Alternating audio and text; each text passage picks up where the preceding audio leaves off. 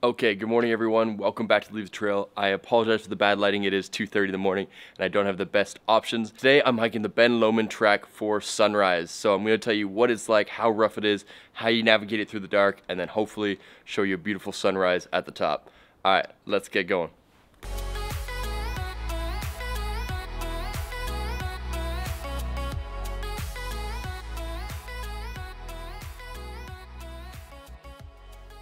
Well, one thing kind of goes without saying, but I'll tell you anyway, make sure you bring some kind of light source with you, preferably a headlamp, because even though I'm walking on the street up to the trail now, there obviously is going to be no lights up to this mountain peak, so make sure you're prepared with a headlamp or some kind of light.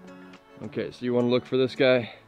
This right here is the first sign of the Tiki Trail, and there's a bike path to the left here, but we're going up the mountain.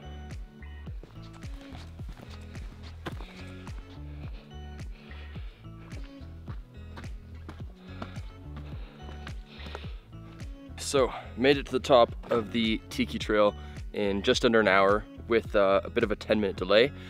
5 minutes after I told you to bring a good light source, preferably a headlamp, mine dies. I have 3 sets of batteries and none of them are working, so the headlamp is just completely gone, obviously, which sucks. So don't make my mistake. Always double up. There's never too much preparation. Bring 2. That's would have been nice, because using your phone as a light source sure as hell ain't fun, and not very safe either, but that's all I got right now. Okay, about 2 hours left to go. Let's do it. Okay, so once you get to the top of the gondola, you got to continue along the Skyline Loop track until it gets to here where it splits off to the Ben Lomond. Pretty well marked. To get here, you just continue past the gondola to the left and up the hill a little bit. If you hit the bike park, you've gone a little bit too far. Man, oh man, am I pissed about that headlamp. God, tested it last night, tested it this morning, 5 minutes and it quits. Not happy at all, but we got 2 more hours. Phone hopefully will last to the summit, and after that I won't need it, but we'll see. All right, let's keep going. That's how it is, right?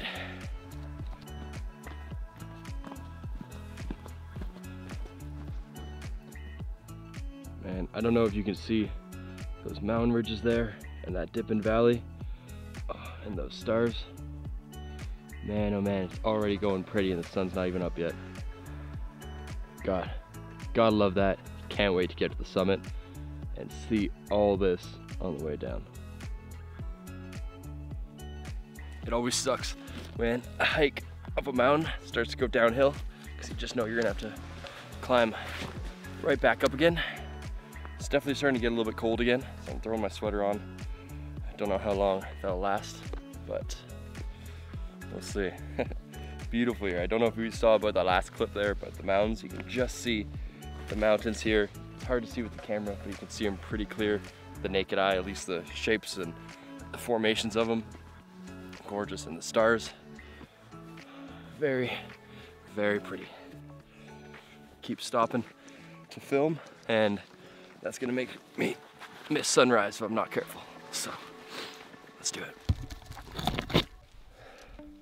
It's funny, I keep hearing all these noises and sounds, and it's dark, right? So you can't see nothing.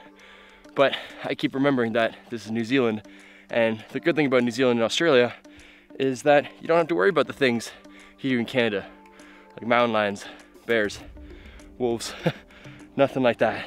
So the worst thing I think I'm gonna run up to here is a deer or maybe some sheep. I don't know what's on the mountain. Probably just small critters, but it's always a good thought.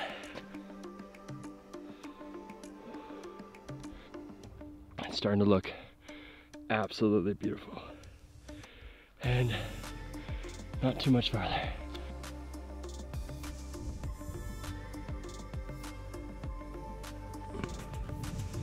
Need to go there. That's where we're headed. This is challenging, very challenging, but that view behind me there, well worth it. Man, I sure hope you can see those snow-covered peaks. Those are absolutely beautiful. And the wind has certainly, wind's definitely picked up here. But almost there.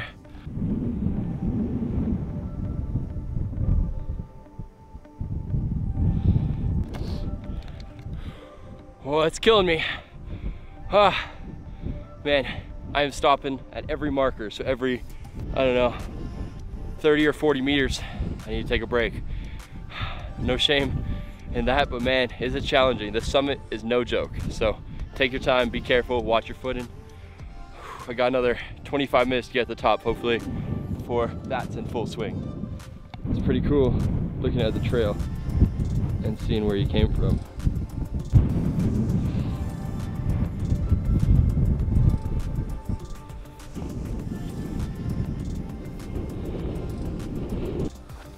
Well, not quite there yet. My legs are just done. That's what it's all about.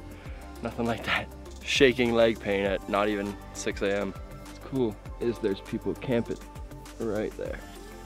That's awesome. Not a bad place to wake up to in the morning.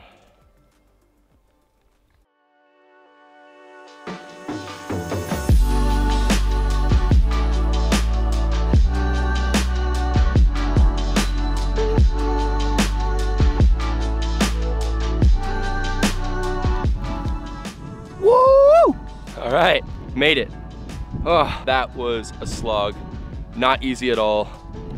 Fuck, that was tough. My legs and knees are just done. And this peanut butter and jelly sandwich has never tasted so good. Man, that was hard, but goddamn, look at this view.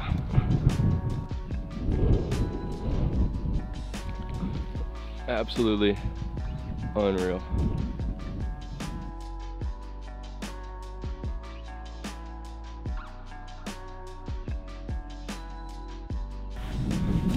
All right, that's it. That's the summit. Man, oh man, that was a challenging hike, but well worth it and well rewarding. Beautiful views up here, amazingly quiet. There was just 2 other people up here that got here just after me, so I was the first one up here, and now I'm all alone here. Absolutely beautiful, must do, recommend it for sure. Though it is a challenging hike, so I would not attempt it if you are not confident, skilled, or if you are a little bit nervous. Do it, but just take your time, take your breaks, and expect a longer time. Me, it took me just over 3 hours, 3 hours and 15 minutes to summit. Well worth it, but like I said, it was more challenging than I expected also. It's super cold up here, so one thing as well is make sure you bring a jacket. I'm lucky, I'm okay. My hands are cold, but everything else I'm pretty good.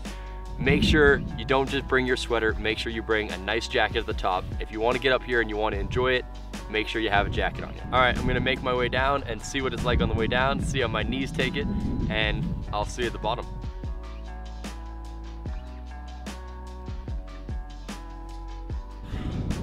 Oh man, you always think going down is gonna be, you know, nice and relaxing, and sure, it's quicker, but man, does that beat up your thighs and your knees. Take your time going down, especially off the main peak here. When you're on the peak, coming off the peak, it's real steep and there's a lot of loose rock. The trail's not super well maintained, so be careful. Hi there, Mr. Goat. Oh, I was right about some wildlife up here. That's nuts. There's 4 of them. Cool looking things. Serious horns in them. Wow. This all looks a hell of a lot different in the light. It's very pretty, love it. Good walk down, but man, going down, fuck, pretty much as bad as going up, for sure. It's just so annoying. Whew, all right, done and done. What time we got? We got just before 10 to 9. So let's say like, you know, 6:20, 6 hours and 20 minutes, including 45 minutes to the top. Not bad. Man, that last bit sucked. Coming down there, absolutely, is just a beating on your feet, your joints, your calves, everything. Absolutely sucks. I'm not gonna lie, I was gonna take the gondola down from the Tiki Trail, but it was closed. It doesn't open until 10, so I had no choice but to do the whole thing. All in all, man, challenging, challenging walk, but a good walk and not a bad way to spend a morning.